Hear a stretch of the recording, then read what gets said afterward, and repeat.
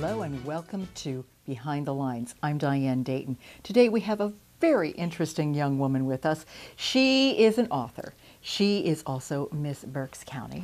She is a school counselor and she's a small business owner. And I'm sure she's going to keep adding to that. Jenna Martorana, thanks for being here. Thank you so much for having me. I can't wait. I'm so excited to talk to you about this new venture as an author for this book. And it's how one little girl learned it's okay to not be okay. It's Pearl's purpose. Mm-hmm. Yeah. So the reasoning behind this is what, Jenna? I am somebody who lives with depression and anxiety, and I can look back on my childhood and see where those symptoms were present, but I didn't get help until I was a junior in high school. So Pearl's purpose is supposed to be a tool that teachers, school counselors, parents can use to open up those conversations around mental health and feelings with their kids at a young age, because stigma is something that is learned.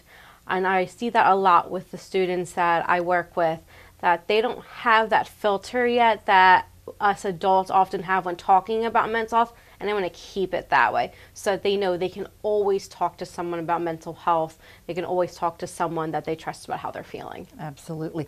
So when we look at Pearl, which is what, named after? Pearl's actually named after my car. She is my prized possession. Okay. She's a white and pink Jeep Renegade, and I love her. Okay. So Pearl is about what age in this book? Pearl's about first, second grade, and that's kind of where I have the book ages for. It can be used, I've done it with kindergarten, third graders too, but the sweet spot I'd say is first and second. I find it really interesting, and I applaud you for this, that you are reaching out to really young people. Mm-hmm. Because you reach out to young people and you get everybody else too. Yeah. But you need to have a way and a vehicle to reach out to young people. So is this because of your experience, this being that young? It's a mix of my experience living with mental illnesses as well as my passion as a school counselor to open up those conversations. As a school counselor, we are really working to get away from the term guidance counselor, because that's more vocational, whereas a school counselor is more the whole child. And so I wanted to make sure that kids felt comfortable going to their school counselor, knowing what their school counselor has to offer, what tools are available to them, so that if they do struggle with their mental health, or if they're just having big feelings or a problem in school, that they know that they can go to their school counselor and that they're there to help them. Yeah. I think what is so amazing to me after reading this is how easy it is to understand. And you make it such a journey that makes sense, that's easier to implement. Mm-hmm. You really dissect it well and bring us together. It's a little bit of a reflection of my own journey. So, like I said, I was diagnosed when I was a junior in high school, but one of the characters, Pearl's teacher, is Miss Simon. In my case, the teacher that noticed I was struggling and reached out to my mom to say, hey, something's going on with Jenna, was Senora Simmons. And so because I had that teacher that noticed the change in me, I was able to get the help that I need. So this book also is supposed to remind the adults in a child's life that they can be responsible for and that they should be responsible for noticing those changes in a child and to do something about it when they see that happen. Yeah, and it is a whole village with this, isn't it? It truly is. Yeah. And reaching out to the family as well as to the student too. Yes. Yeah. So when did the book come out? It was released, I published it April 4th. Okay. So pretty recently, yeah. Pretty recently. Yeah. And I think you're also doing readings and classes, is that right? Yes, I love going into elementary schools, going into local libraries to be able to share Pearl's message with others that it's okay to not be okay. It's such a fun experience to be able to read the story to children and hear their questions and hear their excitement around the topic. And I always love asking them, so what was the message at the end? And when they can tell me it's okay to not be okay, then I know that the message really stuck with them. Wow. So they really are getting it and they're connecting with it. Yes. Because of how this is presented. Yeah. And they feel open enough to talk about it, right? Yeah, I mean, little kids, they are more than happy to share anything and everything with you. I think the first time that I came in contact with you about this was during one of the pageant, the scholarship Yes. competitions. Yes. Because tell us a little bit more about your platform. So my platform is titled It's Okay to Not Be Okay. As somebody with lived experience with mental health, I know how harmful the effects of stigma can be and how that hindered my own recovery journey. So I want to share my story with others to inspire hope in those who might be struggling, because 7 years ago was my last suicide attempt. I'll be celebrating 7 years clean in September. And to see where I am 7 years ago to where I am today, I hope someone else who might be struggling realizes that it does get better and that hope is possible. Yeah. It also puts a face to the mental illness. We often hear in the news that people with mental illnesses are violent or crazy, and that's not the case. By putting a face to the mental illness and being open about what I went through, people can realize that those living with mental illnesses are your friends, they're your family members, they're your coworkers. They're not anybody to be feared. They're people who need to be accepted and loved for who they are. Absolutely. And it was friends and family that also continued to reach out to you, is that right? Yes. Is that what helped you? You were talking about your last suicide attempt. There were more before that? Yes, I'm a 5-time suicide attempt survivor. Okay. So how does someone reach out to you in a way that you're going to grasp onto and it makes sense? I always say that talking about mental health and suicide is uncomfortable, but you'd rather feel momentarily uncomfortable than to lose someone you loved. We're taught from a young age to step out of that comfort zone, that good things only happen when we're out of our comfort zone. So you need to be brave and you need to take that initiative. A saying we have is, I go first, you go second. And what that means is I will ask how you're feeling. Are you feeling suicidal? Are you struggling with your mental health? Because then the person who is struggling doesn't have to try and find the words to say, hey, I need help. Hey, something's going on with me. Because oftentimes we feel like we're a burden. We don't want to tell people what's going on because we want to protect those around us. And in doing so, we struggle even more. And sometimes trying to fake it. And Yeah. yeah. Oh, yeah. Yeah. I know how that goes. You wear a mask because it's just easier. Yeah. I always say, if you ask somebody how they're doing, they say, oh, I'm fine. Ask them, no, really, how are you doing? Because I know how much pain can hide behind a smile. Absolutely. Well, you are doing a lot being involved with the scholarship competitions and Miss America program to give awareness to this. So tell me what you continue to do with that. So I've actually aged out of the Miss America organization, so I'll be competing for the United States of America's Miss Pennsylvania in September. Ironically, I'll be competing that day on the anniversary of my last suicide attempt. So it is a big accomplishment for me to be where I was to where I am and continuing to advocate for mental health. So I'm very excited to spread that message to another system and to really make people learn how important it is to talk about mental health. Absolutely. Now, you also had a very interesting and have a very interesting talent with color guard, right? Yes. So I do color guard for my talent. I've been doing color guard since 9th grade. I started when I was a freshman in high school, and then continued on throughout college. And when I got involved with pageants and had the talent phase of competition, I knew that while color guard was not a typical pageant talent, it's what I wanted to do because I wanted to bring something different to the world. And this past December, I had the opportunity of being the first person to bring color guard to the Miss America stage as part of their 100th anniversary festivity. So that was incredible to showcase something different, something unique. And not only was it a unique talent, I performed to a poem that I wrote about women's empowerment that was recorded in my own voice. So it was extra special to know that my poetry and my voice got to the Miss America stage too. I think that's just wonderful, and that's amazing too. Do you happen to have that up on the internet anywhere? I know I have it on my social media pages, but I can definitely put it on YouTube. Okay. It was so exciting to be able to do that. Well, while we're talking about all that, Yes. let's tell everybody where they can find you and then also where they can get the book. So Yes, so my Instagram information is Miss Berks County 2022. My Facebook is under the same username. I also have another one that is USOA Miss Berks County. And then my website, you can see how my name is spelled here because it's a long one. JennaMartorana.com. Okay. So just type in my name like that.com, and that's where all my information is. That's good. We can find out more about you. Well, we're going to take a short break, but we're going to be back with more about this amazing woman and what she's up to. Stay with us. LCTV 66 is your community channel, and your donations keep us on the air and help to produce more local programs. Send your tax-deductible donation of $500, $100, or more to the address on the screen. Or think of it this way: for the price of a couple of movie tickets, you can help support your community channel. Send what you can and be a part of all that is good about Lancaster County. Thank you for your tax-deductible donation to LCTV 66.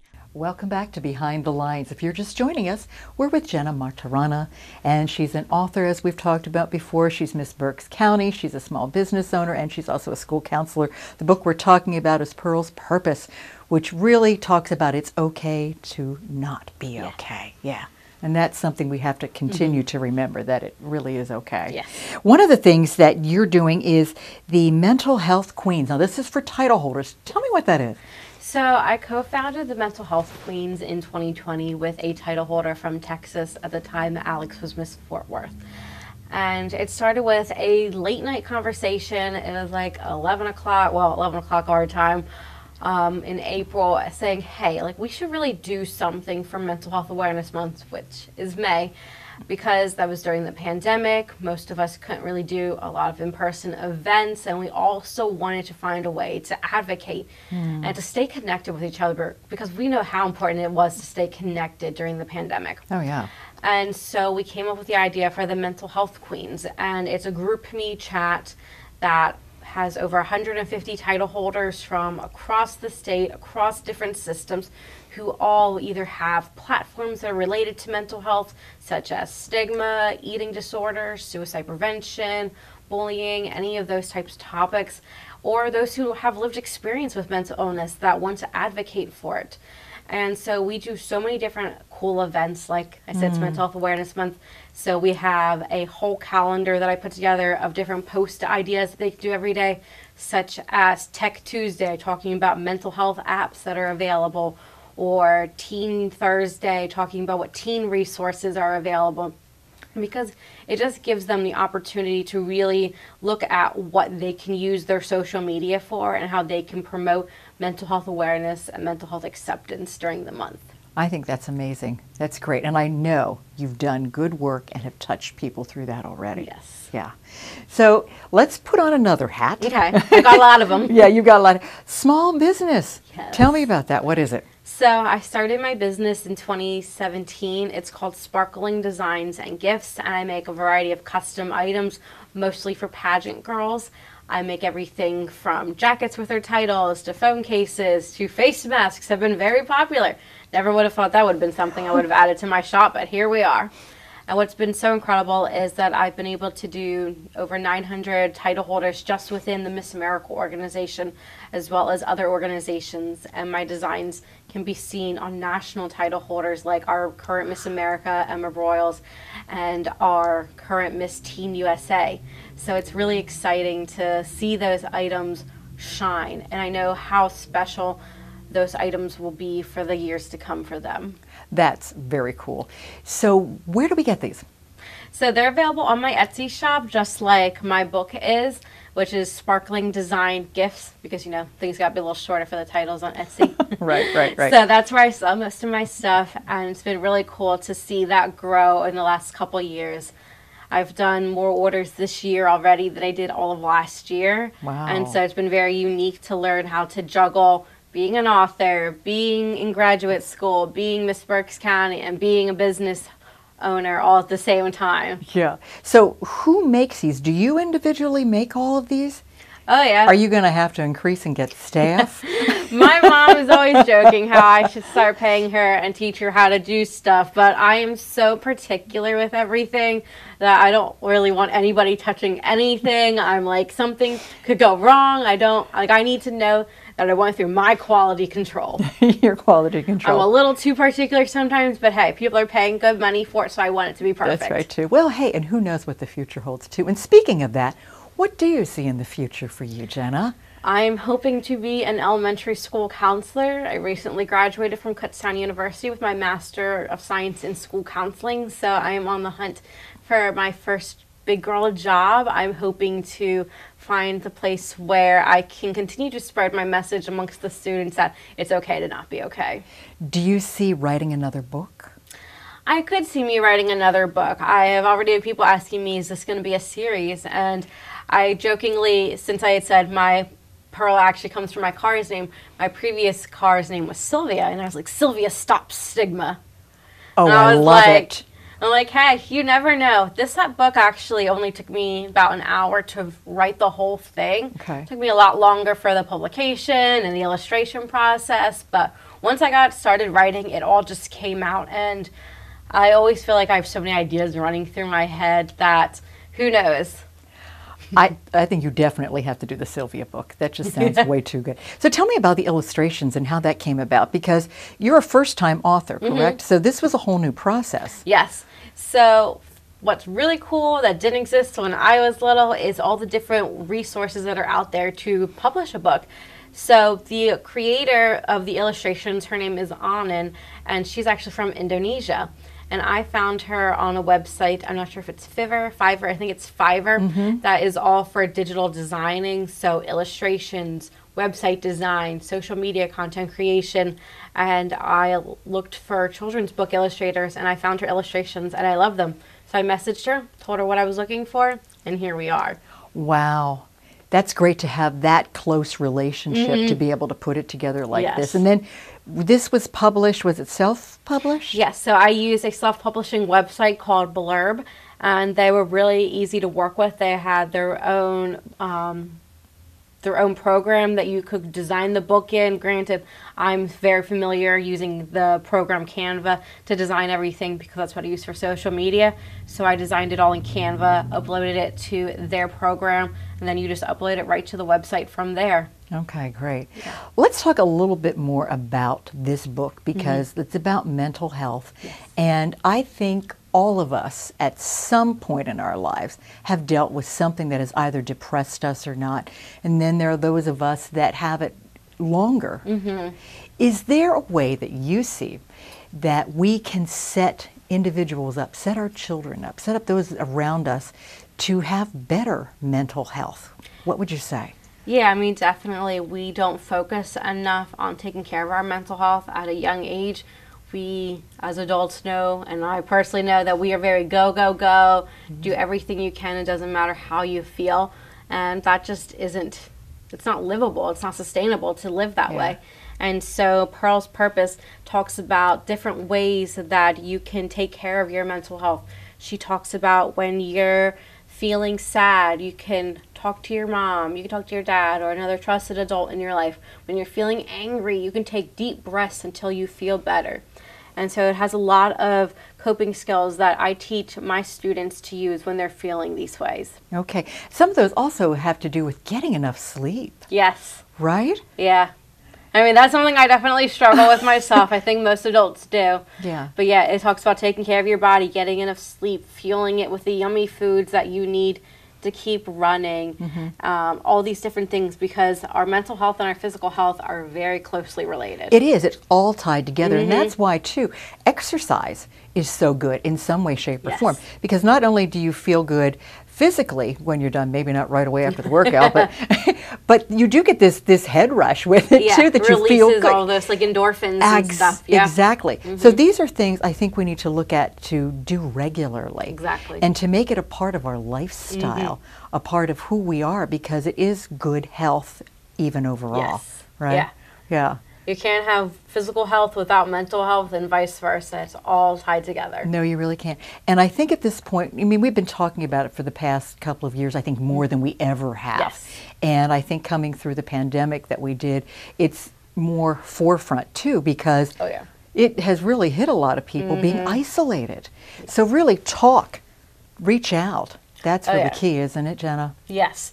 I mean, we are seeing the effects of the trauma of the pandemic. Something that we talked about a lot about in my grad program was how we are going to be the frontline responders to our children's mental health crises that will be coming up in the coming years. We know we're seeing the effects of the trauma already, and that's just going to continue on. Yeah. So really need to be aware of what the warning signs are, what you can do, and what resources are available when your child has that crisis. And those warning signs are when they're not being normally who they were, right? Yeah, And that's what Pearl talks about, that she looks in the mirror and realizes she doesn't feel the way she used to. She wants to sleep a lot. She doesn't want to hang out with her friends. She doesn't enjoy the things that she once did. Those are common warning signs for depression. Yeah. Thank you for doing this. Thank you so And much. the work that you're doing. Once again, so everybody knows, where can we find this and find you? Yeah, so you can purchase Pearl if you head to my website. You can go to JennaMartorana.com, JennaMartorana, and there's a banner at the top of my page that you can click to purchase Pearl's Purpose. Okay. So if we were to leave this with one real final thought from you, what do you want to leave with us, Jenna? I always say that you need to remember it's okay to not be okay. Yeah. And this too will pass as we reach out and start to take care of Hope ourselves. is available, resources are available, and things do get better. They do. Thank you again. Thank you. All right, and thank you for joining us today too. I'm Diane Dayton with Behind the Lines, reminding you to look behind the lines. You might be surprised what you find.